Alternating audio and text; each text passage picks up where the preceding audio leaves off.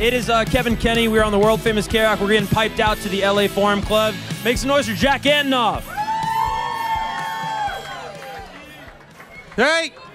Hey! I know you're Is this on the radio? Yeah, this is on the radio. On the radio? Yeah. No cursing. Yeah, what's your favorite curse word? Yeah, fuck.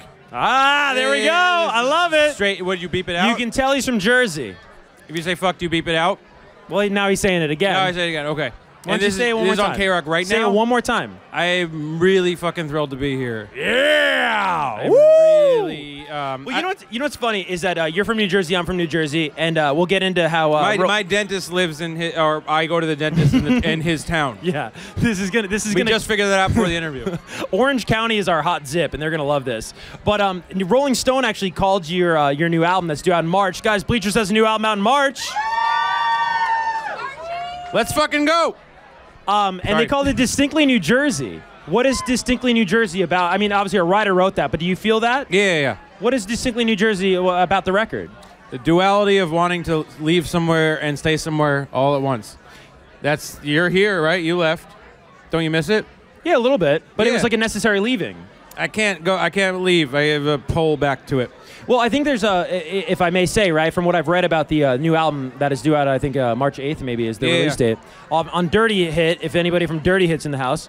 What I've heard is that, you have this sort of a conundrum on the album that you explore of tribute living, right, where you're living life for maybe like somebody that is not here anymore or a time that's not here anymore. And then also, on the new single with Lana on Alma Mater, you have this line about killing your idols. Is that sort of a connection of sorts in terms of the same thought process of sort of detaching from the past? Yeah, the whole album is all about finding a way to move on. Yeah. I just think I don't know why, but I felt compelled to write about that. I never know why. Yeah. The things I write. But it led to you feeling very present, I understand, as a songwriter and as an artist. Yes, it made me feel more conversational in the music than I have in a long time. You were saying to The Guardian out in the UK that when writing this record, you were also wrestling with this idea of sort of not wanting to let go of maybe toxic aspects of your life or problematic aspects because you feared that it would hurt the art form. And now you're a married man, of course, and those are calmer waters typically than a young single guy with a lot of piss and vinegar. But they're more interesting. Yeah. No one gets to be like 80 and they're just like, I just go out with a different person every night and it's fucking great. I mean, there's so much to discover, whether it's my personal relationship, my relationship with the band, the records I make about long-term relationships. More and more opens up if you can believe in it. Yeah. Probably a cliche at this point, but some people might, a new listener might listen to your music, hear some Bruce Springsteen influence, of course, and how can you not, being an artist from the state of New Jersey? Yeah, he's my biggest influence. He's fantastic. He's playing the Forum next year. Quick plug for the boss right there. And Jon Stewart said a great thing when he inducted Bruce into the Kennedy Center for his honors, and he said, when you're listening to Bruce Springsteen's music, you're not a loser anymore. You're simply a loser in a Bruce Springsteen song, which is, That's true. Right? Yeah. And so I was curious. Imagine that theory and growing up in the same place. Exactly. It's like compounded. I can attest to it myself for sure as a music lover. Do you ever think about sort of the listening experience that you would love for a Bleachers fan to have when listening to this new record? Yeah, and it's constantly in a car. Why that? Because it's how I grew up listening to the music that I cared the most about. I was in a car. Something about your body going that fast feels like many things are possible. Yeah. And like you can escape things you want to escape. You said something actually in an interview you did in Florida last week that really struck me. There's an old adage in performing of just picture the audience naked, and somehow that's supposed to take off the nerves. You actually don't like to picture the audience at all. You perform without glasses, and so they're actually blurry, and I think there's actually a genius to this. Can you explain the approach? Oh, I just like it because I feel like I can feel what's happening more intensely. Right. I've always liked that. I started taking my glasses off because they would fly off when I would play, but then I just realized I just like reacting more to the feeling of things than the exact look on everyone's face. Yeah. And then you, as such a multi-accomplished person in the world of music, of course, everybody knows you're... Someone dropped a drink. Where? Uh-oh, right there. Oh, they dropped a drink? Yeah. Make some noise for the drop drink! My favorite thing if I'm ever on the radio, is to talk about things that you have to see. Oh, isn't it great? Yeah. Well, you're kind of like a low key troll, and I say that as somebody who appreciates.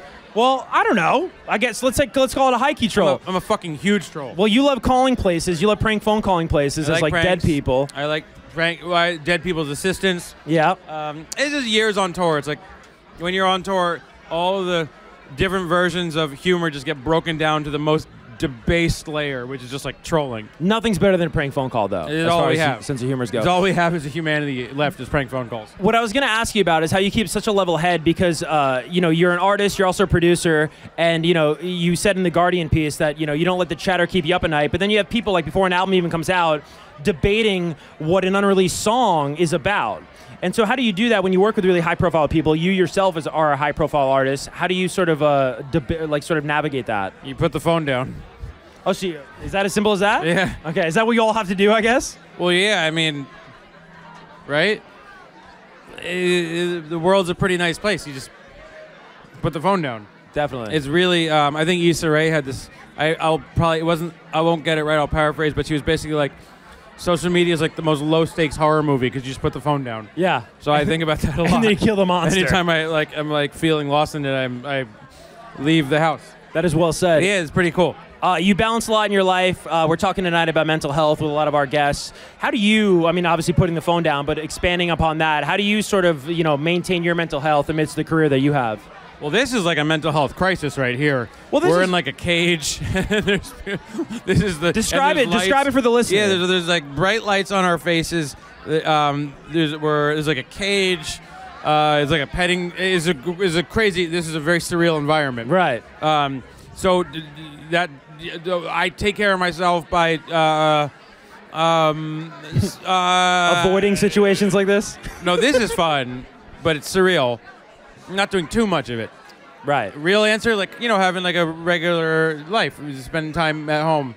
Everything in moderation, even moderation. Yeah. What are you looking at, Jack? The lights. Tell the folks at home listening to KROQ, what are you seeing right now? Right now I see a cameraman who seems ready for my next fuck. And I don't believe that we're on air. No, we are. I don't believe it. We are. Oh, I thought you meant something different. I don't believe that we're not on air. Are we on air? We're not. I fucking knew it. Wow. Yeah. Theater of the mind, Carlos. Jesus. Anyways, what anything the fuck else happened? So this isn't going to air at all. It's on YouTube, though. So I can curse. It's already demonetized. Demonetize the fuck out of this video right now. Demonetize it, Jack. You fuckers gaslit me. I don't care. All right. Well, thank you so much for stopping by, Jack. We're from 5 miles from each other. 201, baby. 201, Bergen County. 201 number. Hell yeah, that's my man right there. Guys, March 8th, new Bleachers album.